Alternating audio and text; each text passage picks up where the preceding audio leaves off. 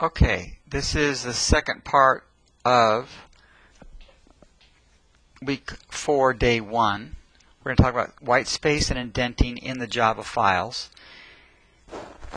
And we will take a look at that. It's on your notes on the middle of page 6 on your notes. And so effective use of white space horizontally and vertically makes your code easier to read and therefore easier to edit or debug. So we're talking about doing things that don't affect the output, but they only affect how the code in your Java file looks, so that when you have to go back and edit or debug it, you can read it more easily.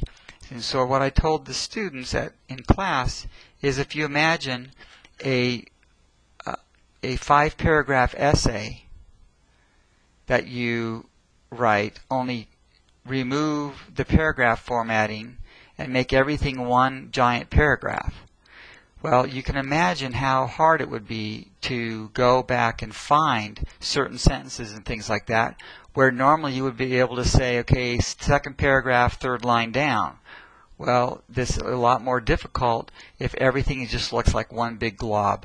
And so that's what we're talking about here. So horizontally, this is going to be used more in chapter 2, but just a preview of it. If you'll notice in this first, this is called a declaration, which you don't have to know that yet. You'll notice that there is no space before and after the equal sign, so it looks really tight here. So, but here you see we put a space before and after. It loosens it up a little bit, easier to read, nicer to read. Okay, so that's horizontally things that you can do. Vertically is a matter of strategically using a blank line. In other words, hitting enter an extra time to separate two lines of code or two groups of lines of code. And that would be like separating paragraphs. And again, that makes things easier to read. And we'll demonstrate this in a second. The other thing is using the tab key for indenting. So the lines should not all go on the left margin or the left edge of the page of the file. There should be indenting, and so we use the tab key for that. The important thing to understand is that the default tab stops are set every 3 spaces, starting with the 4th space. So when you press the tab key, you go to the 4th space of the line. When you press it again, it'll go to the 7th space, and then the 10th, and then the 13th, etc. It'll always go to those tab stops when you press tab. Now there's 3 spaces in between those. Anyways, we'll take a look at that too. So pressing the tab key takes you to the next default tab stop. So what we're going to see is that pressing the tab key doesn't take you 3 spaces all the time, because if you're closer to the next tab stop, it'll only take you 1 or 2 spaces. So we'll take a look at that right now in JGrasp. So you should have, let's take the first.java file again. So if you don't have that open, you should have that open, and then come back to this. And we want to demonstrate some things. So first of all, as far as the vertical space, we're talking about white space. We are going to show that if you were going to go and make another system or another print statement, that you could, if you wanted to, we want to copy this print statement and then paste it, hit enter twice and paste it here. And then maybe you could say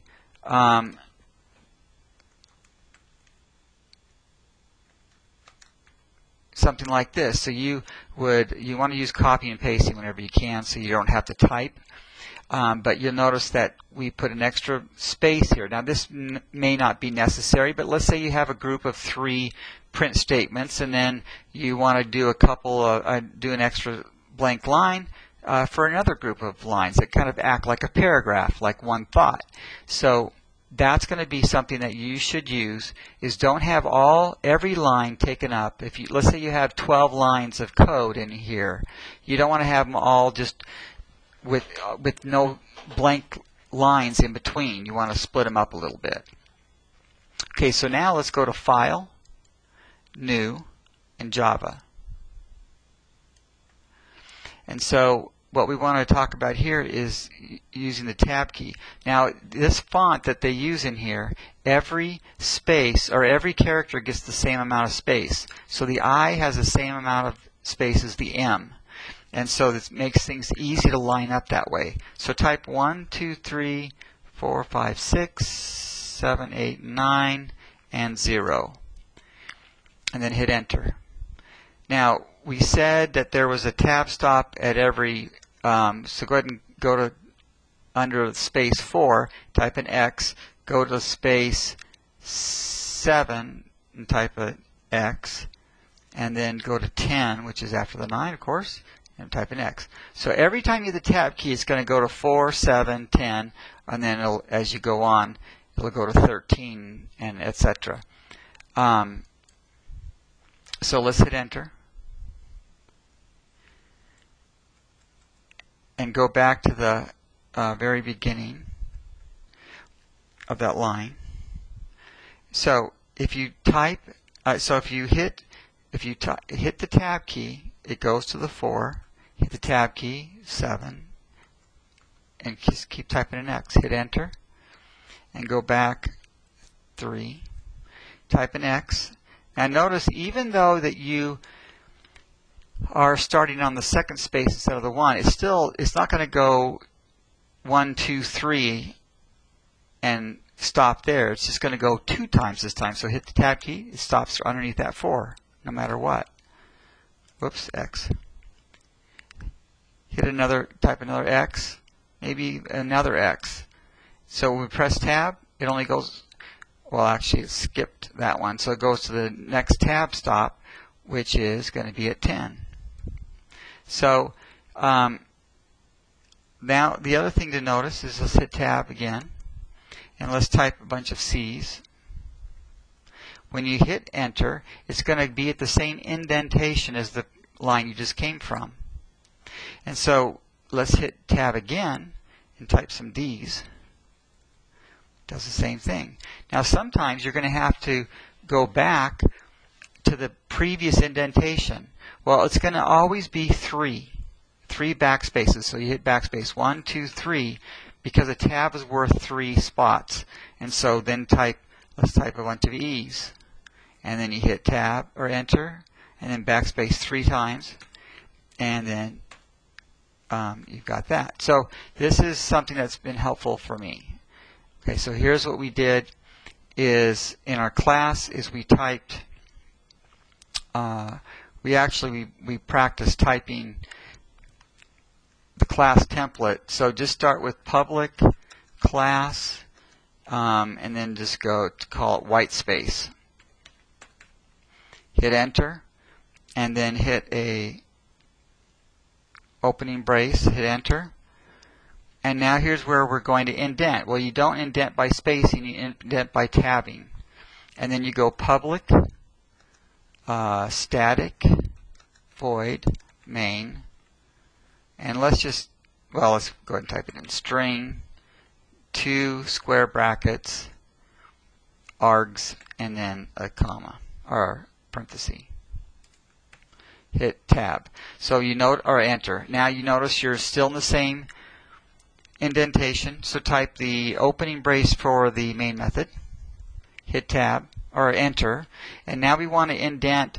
So you got the class taken care of, now the main method, and now for print statements and other things in the main method, you want those indented. So again, don't hit spacebar 3 times. Hit the tab key once.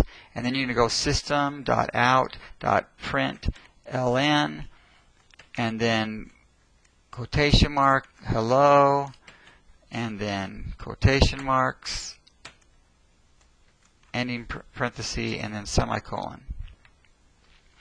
All right, so let's say you want to do another print statement, and it's a different type of thing that you want to deal with, so hit Enter twice. That's your vertical space, and you can go system and etc. We won't do the rest. Hit Enter. Now we want to close the main method, so we have to backspace 3 times, 1, 2, 3, and do a closing brace, and then enter, and then go backspace 3 times, 1, 2, 3, takes us to the beginning of the line and do a closing brace. So that is how the white space works, and the vertical spacing and the tab key, how all that works. So whenever you type a program, you should have this indenting in here and work on vertical spacing so your code is easy to read. So that's the end of day 1 right there.